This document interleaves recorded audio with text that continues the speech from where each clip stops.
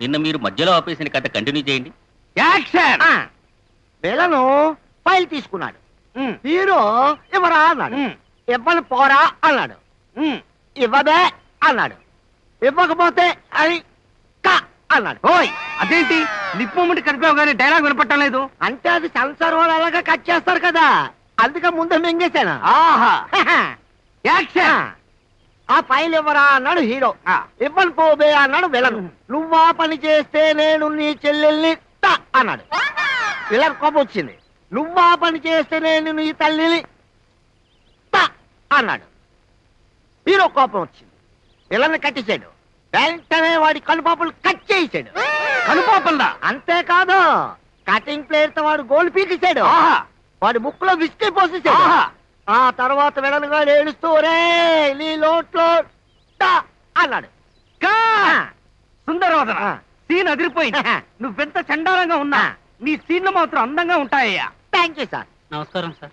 ఏంట్రా? మా ఆవిడకి యాక్సిడెంట్ అయింది, హాస్పిటల్ కి డబ్బులు కావాలి సార్. ఒరే, ఇంత గొప్ప సెంటిమెంట్ సీన్ లో ఇలాగరా నటించేది? యాక్షన్ లో బలం ఉండాలి, డైలాగ్ లో పవర్ ఉండాలి. చెప్పు, సీన్ బాగా పండించు. పండించరా? సార్ నా భార్యకి యాక్సిడెంట్ అయింది, హాస్పిటల్ కి డబ్బులు కావాలి సార్. అబ్బా, చాలా డల్ గా నటిస్తున్నావు. నేను యాక్ట్ చేసి చూపిస్తాను, రిహార్సల్ చేస్తాను, చూసి నటించు. నా అణువులో సర్వస్వమైన నా భార్య ఆసుపత్రి పాలయ్యింది.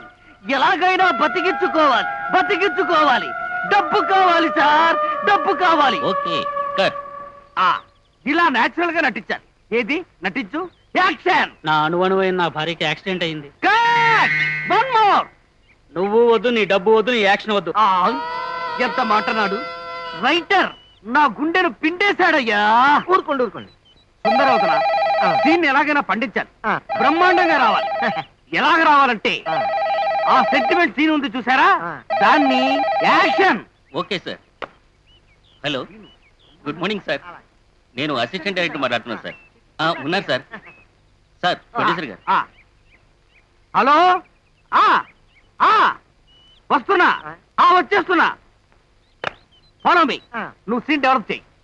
Follow me.